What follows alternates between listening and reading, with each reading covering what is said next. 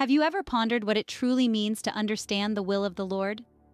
This question, both profound and personal, guides us on a journey of discovery that can illuminate our path in life. Imagine a traveler, weary and worn, wandering through a vast desert. The scorching sun beats down relentlessly, the dry air tugs at every breath, and the shifting sands provide no firm ground. The traveler is lost, seeking direction, yearning for guidance.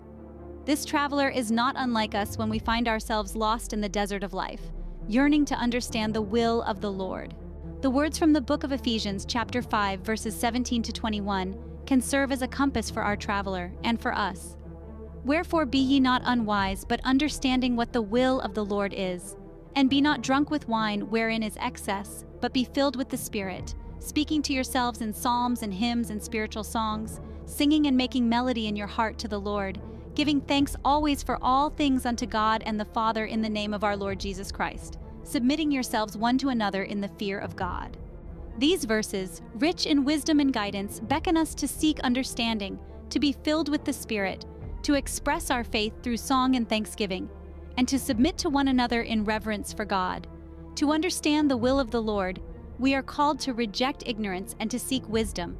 This wisdom is not found in the excesses of the world, symbolized by the wine, but in being filled with the Spirit. The Spirit, like a wellspring in the desert, quenches our spiritual thirst and nourishes our souls. We are then encouraged to speak to ourselves in psalms, hymns, and spiritual songs. This is not merely about singing or reciting words, but about making melody in our hearts to the Lord. It's about cultivating a state of being where our hearts are tuned to the divine frequency, resonating with love, gratitude, and reverence. We are also called to give thanks always for all things unto God. Gratitude, in its purest form, is a powerful form of prayer. It's recognizing and acknowledging the blessings, big and small, that we receive from God. It's looking at our life in all its complexity and mystery and saying, "Thank you, Lord." Finally, we are guided to submit ourselves one to another in the fear of God. This is not about fear in the sense of terror or dread, but about reverence, respect, and awe for the divine. It's about recognizing the divine in each other and treating each other with kindness, compassion, and humility. In summary, to understand the will of the Lord, we are guided to seek wisdom, be filled with the Spirit, express our faith through song and gratitude, and treat each other with reverence and respect.